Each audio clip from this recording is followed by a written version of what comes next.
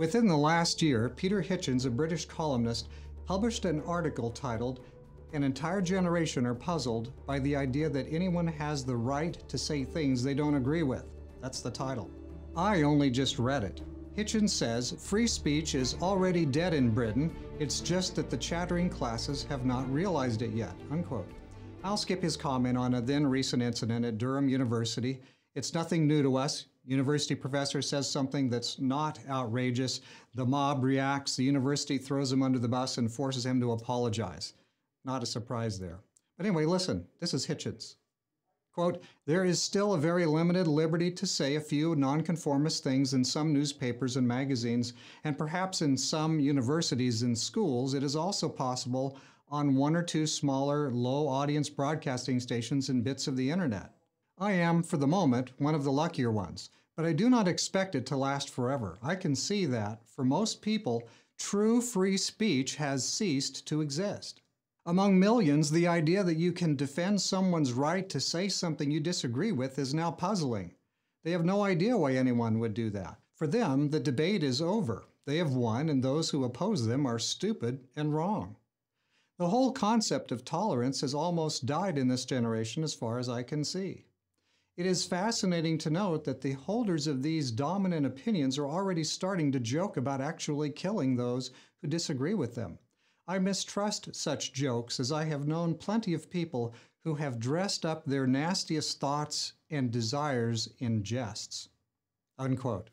Now, when you erode free speech, you erode free thought. Thought is always embodied in speech, and that is why Jesus says, "Those things which proceed out of the mouth come from the heart." When you joke about killing someone for what they said, you're actually joking about killing them for what they thought. Hitchens warns, "These new totalitarians no doubt deeply oppose the death penalty for murder. Yet in my own hometown, Oxford, I have seen people walking around wearing t-shirts carrying the words, 'A platform for fascist,' and a picture of a guillotine, the instrument by which the radical French revolutionaries murdered thousands of their conservative opponents after kangaroo trials. You can buy these witty garments for a bargain at £12.84 on the internet." There is a violence toward the very idea of freedom embedded in all attacks on free speech. Words scare people. Your words, gasp, might be different than my words. Your conception of reality might be different than my conception of reality. Your words might lead me to think differently than I presently do. Your words might wake me up, might make me use my God-given mind to think something new. And we surely can't have that. Listen to this clip of Hitchens and Owen Jones. Why is it we are both scared that actually we're on the losing side of the culture war?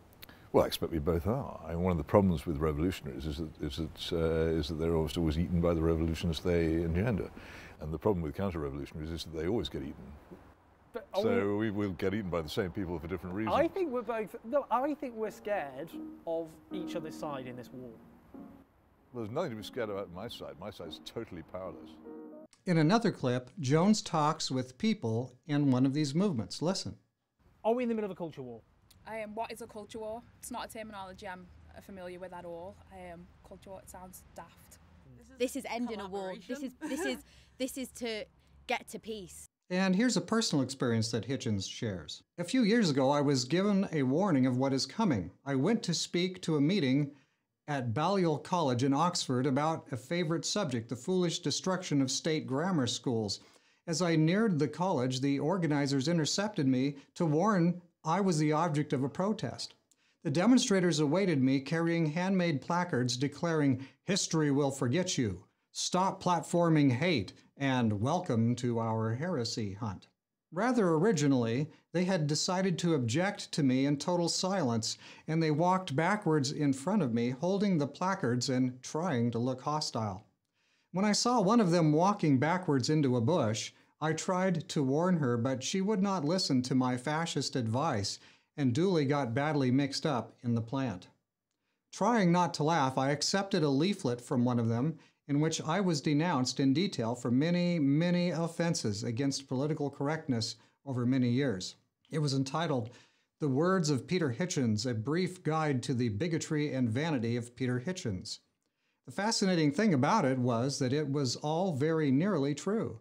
By using slanted reported speech and partial quotation, it managed to suggest that I was an even more horrible person than I no doubt am. Most of all, it gave the impression I am motivated by hatred of people rather than by dislike of ideas and policies. And this is the basis of what will eventually happen to everyone like me. It was the indictment I will face at my show trial, which will come if I live long enough.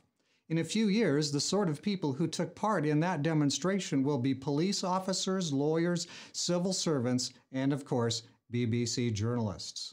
Unquote. Now, Hitchens is right. Those who are being indoctrinated today will be those who, on the basis of that indoctrination, will kill tomorrow.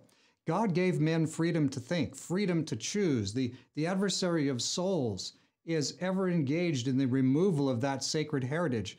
You may or may not believe in a devil, but there are today countless disciples of oppression. Some have called them snowflakes. It might be wiser to think of the phenomenon as a radioactive rain destroying the culture that preserved their freedoms. After all, it was the young Russians who bought Lenin's sales pitch and led the 1917 revolution that gave us the USSR. When people do not know how low they can go, they soon find out. But anyway, back to Hitchens' article. Listen to this, quote, "Nonsense, you will say. Free speech may be a bit tattered in this country, but dissenters will never be put on trial, let alone punished for what they have said.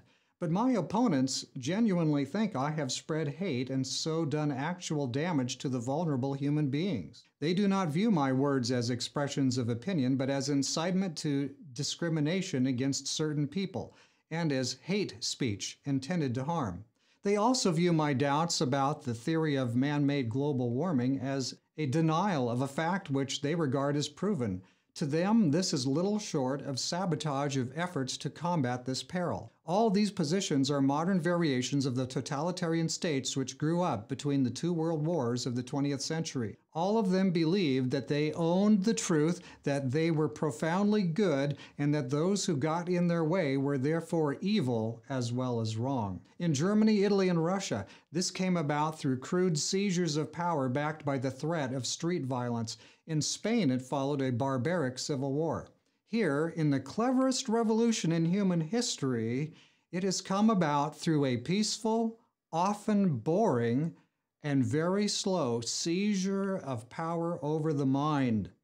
Do you know what your children are being taught at school about global warming, about sex and marriage, about immigration, about history? Of course you don't. You have assumed that for them, school is like what you experienced. It is not. And so there it is, friends, the, quote, often boring and very slow seizure of power over the mind, unquote. The ideas, the way people think is being changed, and that's normal. What is not normal is broad acceptance of the totalitarian assumption that thought is to be policed, that ideas themselves are to be blacklisted. Hear Hitchens well, quote, "All of them believed that they owned the truth, that they were profoundly good, and that those who got in their way were therefore evil as well as wrong," unquote. Nor will these ideas merely roam the secular wild. See, at the rate things are proceeding, it may not be long before in the church itself, any expression of disagreement with women's ordination, any support of something called last generation, any divergence from the chief narratives of the surrounding culture will be deemed dangerous and worthy of being suppressed. No matter what the rules formerly were, the spirit of the age is infecting the church, and that's not new, it's just sad. Hitchens closed with these two sentences, quote, "Our course begins to resemble the Chinese Cultural Revolution of the 1960s when legions of ignorant, indoctrinated Red Guards pulled down everything they did not understand and cleared the way for a new, more intolerant, narrower world. It is worse than you think, and as I keep telling you, it is so big that you cannot believe its scale, and that is why most people cannot see it until it is far too late," unquote. Now, I'm not here to incite gloom, but I want you to see it happening today and have your part in preventing it from becoming reality tomorrow. at least in your church. And how exactly do we do that? By realizing that liberty, even in the church, is never assured. Each generation must refight the battle to be free. There are always those who think they are so much more right than you are right that they can overturn previously shared rights, processes, and expectations, constitutions and bylaws, the system of church order, how we interpret the Bible. Everything is apt to be unscrewed and dismantled in service to the ideology of the moment. 2,000 years ago, Jesus came to proclaim liberty to the captives and recovery of sight to the blind, to set at liberty those who are oppressed. This work he will still do if we follow him toward home.